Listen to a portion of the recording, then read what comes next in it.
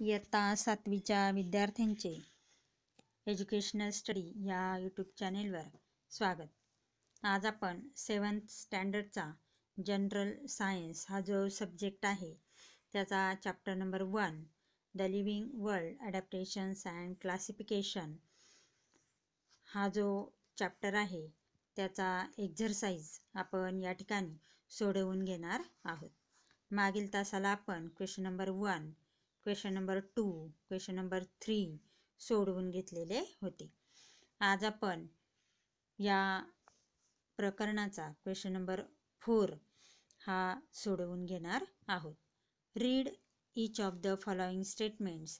Write a paragraph about adaptation with reference to each statement.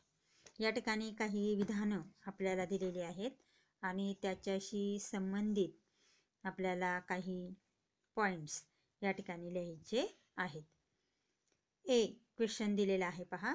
There is extreme heat in dessert. म्हणजेच वाळवंटामध्ये जास्तीत जास्त उष्णता असते. त्याचा आन्सर पहा. First one, plant stem is fleshy, leaves get modified into thorn to reduce loss of water. Second, animals have cushioned soles, long legs, nostrils are protected by folded skin. Third one, eyelashes are long and thick.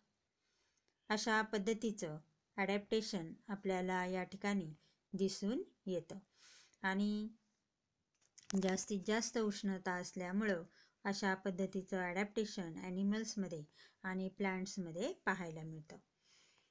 B question पहा. ग्रासलँड्स R lush green. Answer.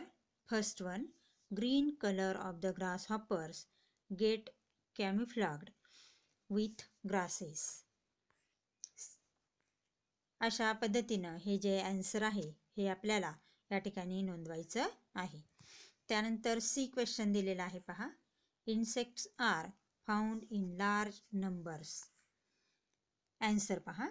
Insects R found in large numbers because first one, they quickly hide in a safe place. पहा या ठिकाणी in अ हा काय करायचा आहे आपल्याला separate करायचा आहे. इन ओ म्हणजे अशा पद्धतीने in O.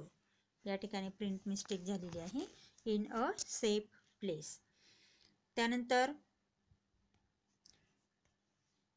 Second one, due to this they survive in large numbers.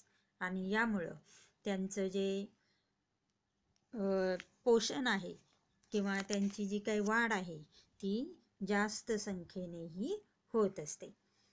त्यानंतर डी क्वेश्चन पहा. वी हाईड म्हणजे आम्ही लपतो. Answer. First one, in equatorial region grasses R very tall. Second one, to protect from enemies tiger, elephants and dears remain hidden in these tall grasses. अशा पद्धतीनं हे जे उत्तर आहे हे आपल्याला या ठिकाणी नोंदवायचं आहे. त्यानंतर ई क्वेश्चन दिलेला आहे पहा. We have long years. First one, to receive sounds from long distance. Second one, to protect themselves from predators.